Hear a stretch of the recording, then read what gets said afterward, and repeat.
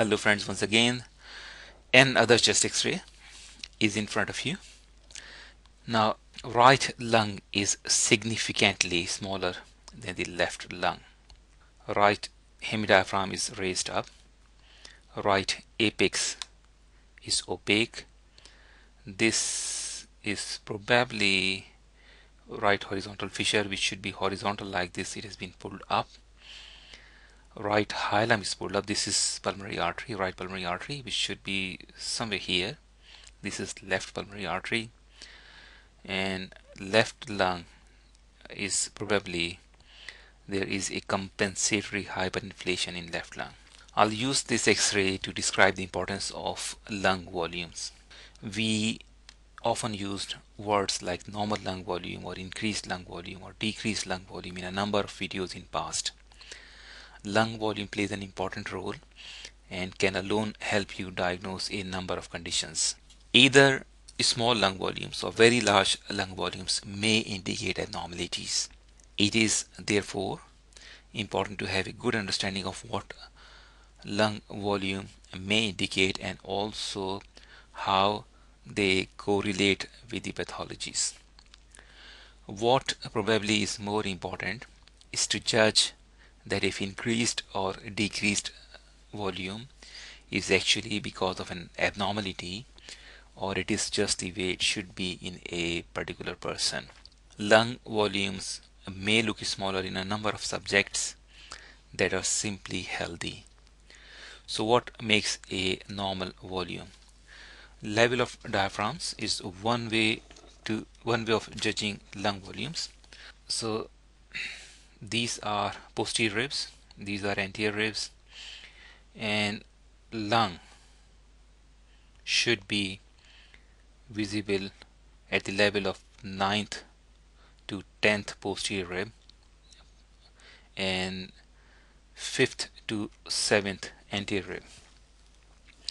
Right hemidiaphragm is usually 1 centimeter higher than the left because liver is here. Liver pushes it up in a number of people. That is normal.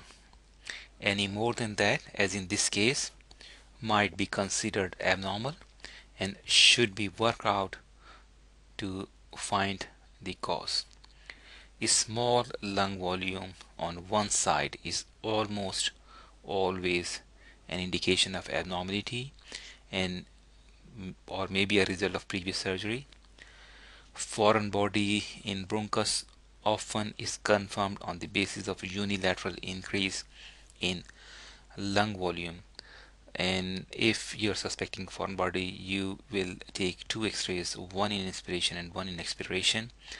In inspiration both lung volumes will look exactly the same. In the expiratory film, the bronchus, the lung that has foreign body, will look larger because of the air trapping in it. The foreign body may or may not be visible, but this is how you diagnose a foreign body in bronchi, main bronchi. If lung volumes are smaller bilaterally, they do not necessarily represent an abnormality. Bilaterally small lungs may be positional, means patient was x-rayed in supine position. Lung volumes may also look smaller because the patient was not able to take a deep breath at the time of x-ray. Obese patients also have small lung volumes.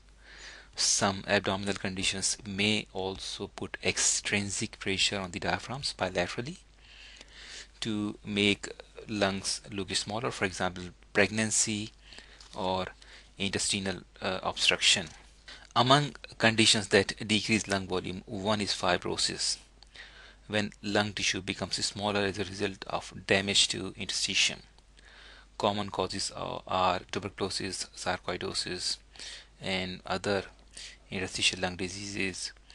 As a result of radiation, you can have fibrosis, and there are several typical features associated with fibrosis which are beyond the scope of discussion today, although there are some signs of fibrosis here, but we are not gonna discuss it today. Bilateral small lung volume, because of inadequate inspiration, will often artificially make cardiac size look larger, especially if the patient was straight in supine position. Pleural effusion unilaterally or bilaterally will also decrease lung volume. Cardiac failure will also do the same.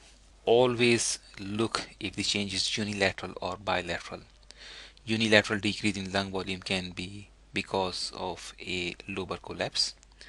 Subphrenic collections can also be responsible for unilateral small lung volume, as they can push the diaphragm up. Phrenic nerve palsy because of injury or tumor is another cause.